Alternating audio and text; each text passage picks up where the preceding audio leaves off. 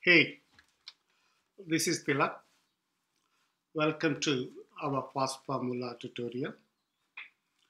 In our last session, we introduced value set in fast formula.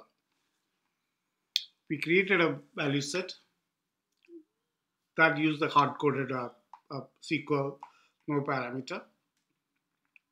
So we also called that from a formula without passing any parameter. In this session, we are going to change that SQL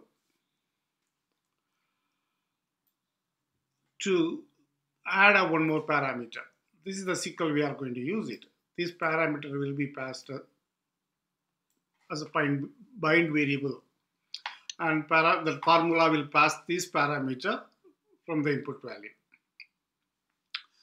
That is what we are going to look into that. Okay, now we get into that value set. We go to setup maintenance. We go to the search.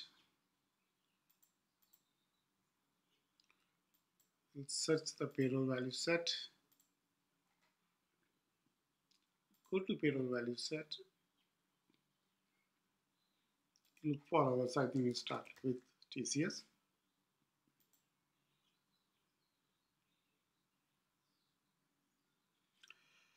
We use the TCS person selection.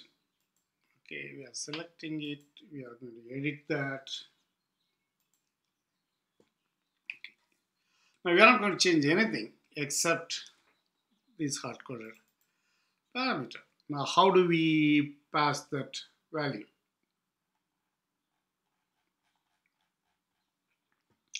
There's a certain format you have to define your parameters. That says colon, curly bracket open and curly bracket end. Within that, we say parameter dot, then the parameter name. In our case, I'm using a statement PRD ID. You can put any name you like. Okay, I just putting the statement period ID. You can say period ID or statement underscore period underscore ID. You can use anything. The only condition is you have to use this name in the formula. Okay, I'm just copying it and keeping it somewhere so I know what I'm using it. Okay, I also keep this value set name. It is there, but still I'm just copying it and keeping it so I know that. So I don't need to come back again. Okay, I'm saving and closing it. Okay, we are done here.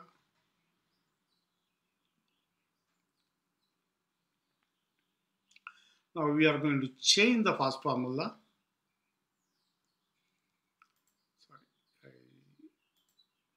Search formula, fast formula.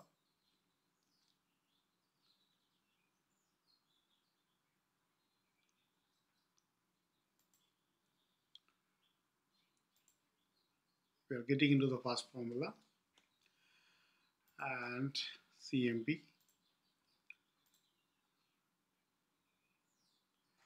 So we are going to the CMP person selection. Now we are going to edit this fast formula. Okay, before editing it, last time I made a smaller mistake. I haven't noticed. This input value name is wrong. It is period ID. It is not a statement period ID. Okay, just I correct that into period ID. Sorry. Okay. Period ID. I'm okay with this part. Okay, I am also, no, this is what we are going to change it. Now we are going to pass a parameter to that. Okay, how do we do that? You can pass the parameter directly into that. I preferred a way of doing it. The thing is, I always create a variable called parameter Then I print the variable, then I'll pass it. So I know that when I'm debugging, I know what variable passed it. So that is the style I follow, but it is up to you. You don't have to follow the same style. You can do what you like to do that. At the end of the day, you have to pass the parameter. Okay, now what I'm doing here is I'm going to get that period ID into a variable, period PRD ID. So since it is passed in, we are converting them into a character because this is as a number. So we are converting them into the parameter. Then I am printing the period ID. So I know what is that coming in. Okay, and I'm printing that. You don't have to do conversion and all the stuff. You can do directly. I'll tell you. Okay, now that part is done. Now I'm saying that param. I'm creating one more variable. Okay. Now how do we do that? The parameter, when you are passing it, you are passing in a certain, like, what do you call pattern. Okay. It starts with delimiter. The default delimiter is pipe, but you can use any delimiter. So if you are using a different delimiter, then you pass that as a parameter. What kind of delimiter you are doing, that you have to pass it. If you don't pass it, use that default. Try to use the default. Okay. Okay. Now then we are putting an equivalent sign. That is how it is.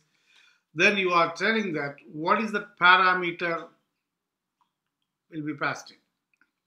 Okay. In our case, that is called statement period ID. That is what we are passing it. Okay. Statement period ID. Statement period ID. Then equivalent to that. Okay. Then the value. Okay. What is the value here? So in our case, it is coming as a period ID. That is what we are passing that. Okay. Now I'm going to print the parent. Okay. If you have more, then you are going to use a pipe again. Then like you put up more values. Okay, that we will look into that later. Okay, now I'm telling that it is a parameter.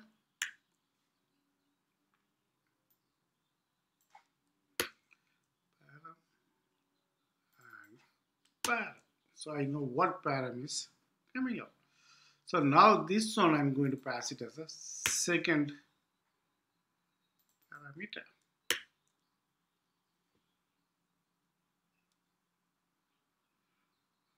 Okay. I'm not sure the space is allowed here. I'm not sure, but just I'm moving it. So it let go as it is. You can try with space, without space, and also you can try that. Okay, here basically it is getting called. Okay, calling the, what is that calling?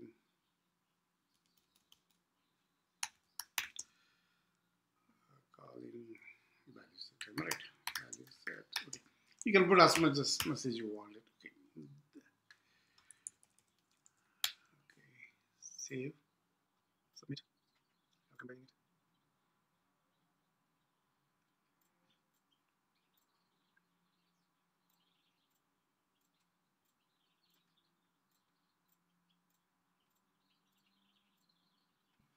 Well, it is compiled. Now we are going to execute this into a statement. I'm not going to demo that part. We have done many times. Let me jump into the log directory. Okay, let's get into that is completed, the process completed. So we look at the child process. We know that that formula is executed in the child process.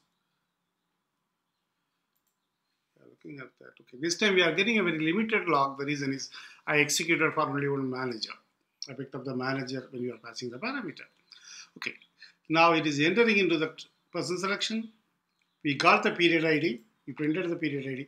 We also know the parameter. So the result is the same. It is basically says process yes, because The only thing what the difference between the last session, this session is the parameters passed as a parameter. The output is the same. So all this is statement is saying, like I said last time, you can burst the, you can remove all the statement, then you can run it again. If you are doing it, then you probably get statement processed is no. You'll get that.